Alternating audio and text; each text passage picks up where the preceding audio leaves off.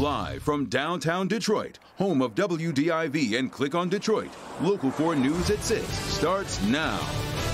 Our mild and dry weather about to change as a new round of rain settles in for several hours. Doc. Is it a booster dose or a third dose, and how big is that dose supposed to be? I'm Dr. Frank McGeorge. Coming up, I'm clearing up confusion about booster shots, including whether getting one could affect your results on a COVID test.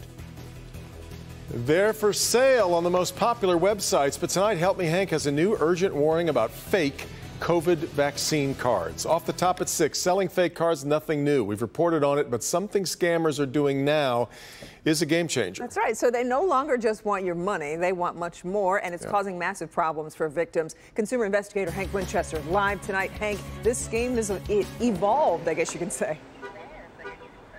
And Kimberly, right now, those high-tech thieves, they're after your personal information. Now, this is a real COVID-19 vaccine card. This is mine. The fakes look very similar. But what these scammers are doing on Facebook and Instagram, even TikTok, they're offering you an option to pay extra, and they claim they'll load you into the federal database. That is simply not true.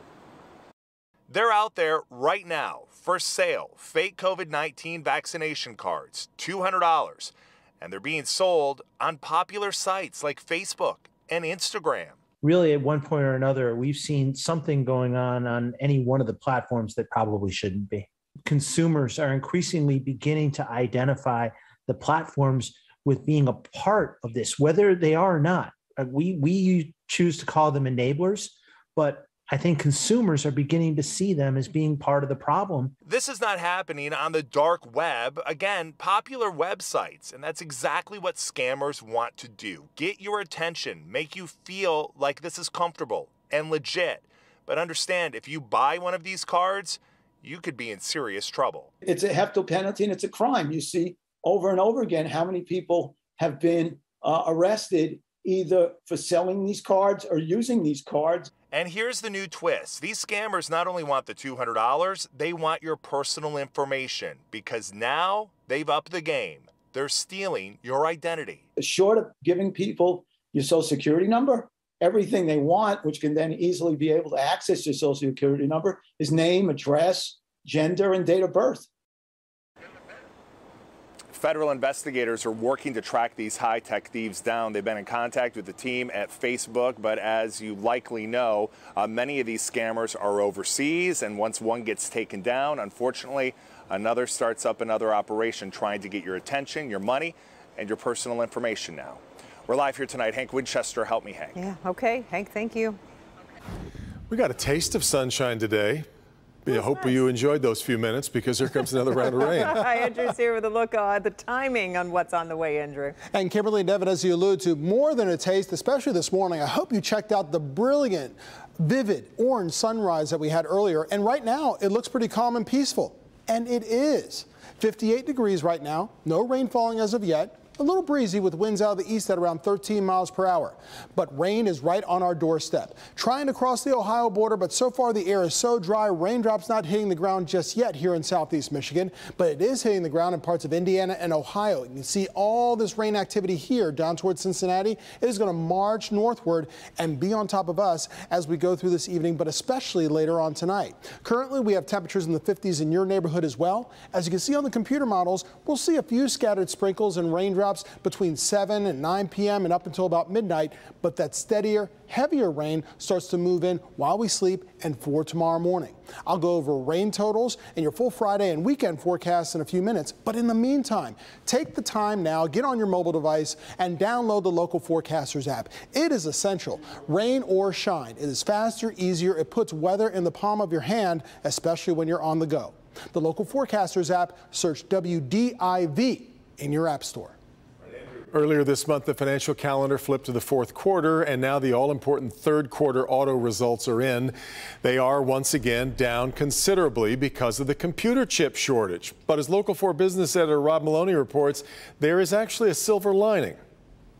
A lot of Metro Detroiters have wondered what's to become of the Palace property. Well, now that the Palace is gone, the land has become a holding pen for General Motors. This is where they're putting their trucks that they've built without the proper computer chips. And this is just one of a large number of lots all around the country. There's another one just like this off of I-75 up in Mount Morris. The auto industry knows to expect headwinds at any time, and the past year has been exceptionally tough navigating the dramatic production and profit losses the chip shortage brought us. Let's look at the reported numbers. GM's revenue, or cash in the door, was just under $27 billion, down 40% from a year ago. The profit off of that was $2.5 billion. Ford's revenue down 25% at just under $36 billion. Profit earned just under $2 billion. Now, Stellantis absorbed Fiat Chrysler in the past year, and it reports a little bit differently. It said it brought in just over $37 billion, in North America $18.2 billion, which is down 16% from last year. More disconcerting is its admission that it's lost 30% of its production year to year. Guidehouse Insights auto analyst Sam Abel-Samad has some encouraging news. It appears that we may have bottomed out and started to move upwards. Again, based on the reduction in inventories of unfinished vehicles. Ford telling Wall Street it's cut that number in half. They've done a reasonably good job. They've managed to get through this without losing many billions of dollars. Now, he was talking about the whole industry at the back end there, about them managing to not lose billions, but you as a car buyer know that we're paying record high new car prices and even record higher used car prices. So that's causing the problem. And if you're looking for an affordable car, well, good luck with that, but those are the adjustments the car makers had to make. So right, so we would hope that the industry is learning a lesson in all this, Rod. Well, yes, Devin. I mean, think about it. Years and years ago, they had to learn just-in-time manufacturing. Now they're learning that they have to diversify their supply chain around the globe. Yeah. Because whether it's a fire or a tsunami or a typhoon or a hurricane, you can't count on one place and a small number of companies to give you the parts that you so desperately need. In a world so intricately wound. Exactly right. All right, Rod. All right, President Biden is scaling back his social spending and climate change plan in an attempt to secure a deal with Democrats. The plan has been stalled in Congress because of disagreements between moderate and progressive Democrats. The $1.75 trillion proposal is down from $3.5 trillion. It includes money for child care, universal pre-K, expanded health care coverage, and investments to curb climate change. It no longer includes progressive priorities such as free community college, expanded Medicare coverage for dental and vision, and paid family and medical leave. No one got everything they wanted, including me. But that's what compromise is. That's consensus. The bill would be paid for with new taxes on millionaires and billionaires, a minimum corporate tax, and increased enforcement of existing tax laws. So far, neither the moderate holdouts nor progressives have given a firm commitment on it. All Republicans, though, oppose the president's plan. Coming up on NBC Nightly News with Lester Holt, a deep dive into what this spending bill means for you and your family. That's at 6:30, immediately following this broadcast. So is it a booster dose or is it really a third dose? And how big is that dose supposed to be? The whole booster shot situation has gotten a little complicated over the past couple of weeks. Dr. Frank McGeorge here to answer some of your booster questions that have been coming in through clickondetroit.com. Doc? Yeah, Devin. So a viewer named Ruma asks, I'm planning to get my booster this Sunday and travel to Canada by car on November 4th. That means I have to take the COVID test on the 2nd. Will the booster shot affect the test?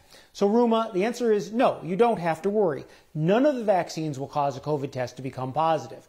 Now here are more of your questions. A viewer asks, a pharmacist told my daughter that since she and her family all had COVID-19 last December, they were safe from getting it again for 2 years. Is that true? Simply put, we don't know precisely. While we do believe having been infected provides some immunity, it appears to vary from person to person in how effective it is and how long it lasts.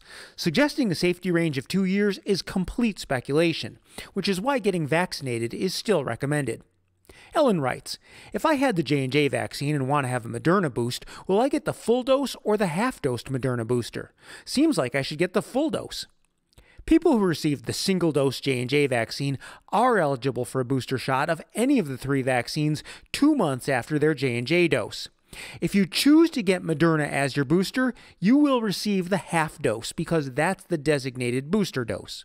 And Jasmine asks, is there actually different dosing for a third dose and for a booster shot, or are all third shots the same dosage just with different names? The terms third dose versus booster dose do have different meanings when we're talking about the 2-dose mRNA vaccines.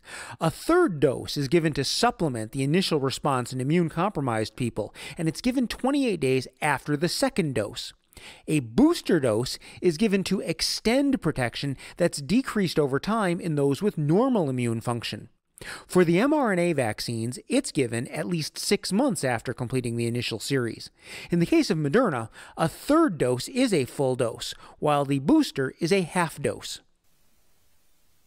Now, another point that was recently clarified by the CDC is that immune-compromised people who receive a third dose should also potentially receive a fourth booster dose. That would be 6 months after completing the third dose. Now, again, that is because they often are not getting the same level of response to the vaccine as others who are not immunocompromised. Back to you. We've got our vaccine cards where I think we're going to need a bingo card here, the way this is going to keep up with all these different changes in advice. All right, Doc.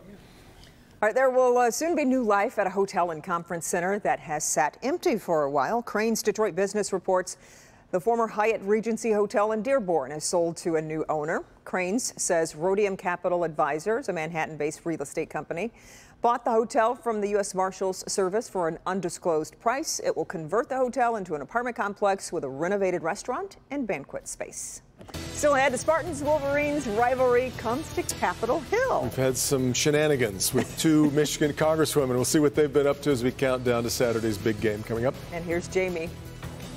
The World Series now shifts to Atlanta, and one local accomplished teenager will be there, not just in the stands, but on the field as well. Why? I'll tell you next on Local 4.